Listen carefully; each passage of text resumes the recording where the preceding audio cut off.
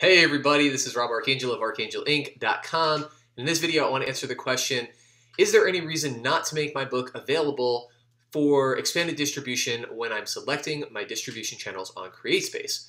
The answer to that is yes. There are some reasons that you might consider not making it available through expanded distribution.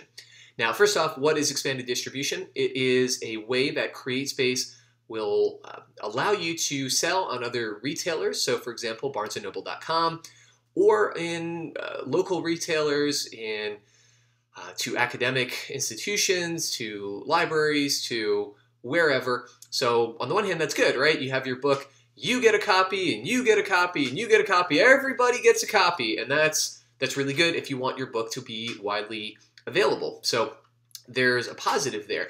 However, expanded distribution requires a wholesaler's discount, and so it's going to raise your minimum list price. If you are trying to set your price point really low and you want to compete on cost, on dollar cost, then you may be better off not making it available through expanded distribution because it's going to require that your minimum list price goes up. For most authors, I would say they are pricing already above their minimum list price and with enough of a buffer of above their minimum list price that they are able to make available expanded distribution without having to increase their price, but sometimes not.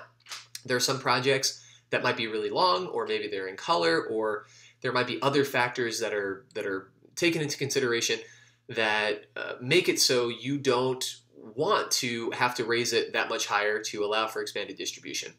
You know, it may be a philosophy thing too. You may think, well, gosh, I just want to make $4 or $5 per copy on each sale of my book, and I can do that by pricing it, let's say, at $10 or $12 on Amazon and CreateSpace. But if I price it at the same $10 or $12 through expanded distribution and somebody buys it through, let's say, barnesandnoble.com or elsewhere, I'm only going to make $1.50. I don't want that. Forget it. This is my career. This is the value of my book, and I want to make it available at a price point that's going to work for me, at a royalty rate that's going to work for me. And if that's the cost of entry, maybe I just don't enter the expanded distribution market. So those are factors to take into consideration. One other thing to mention is you can elect to start in expanded distribution and leave, or vice versa. You can keep it out of expanded distribution. Let's say you're promoting a book, you want it available at the lowest price point on launch, you want lots and lots of people buying it, and making it available at the most competitive price point that you can.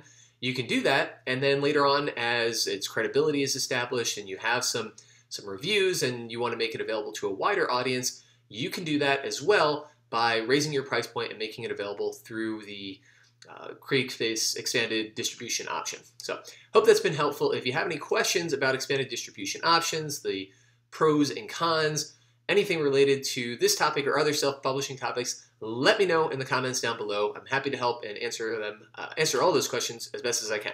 So this is Rob Archangel of ArchangelInc.com. I will see you all next time.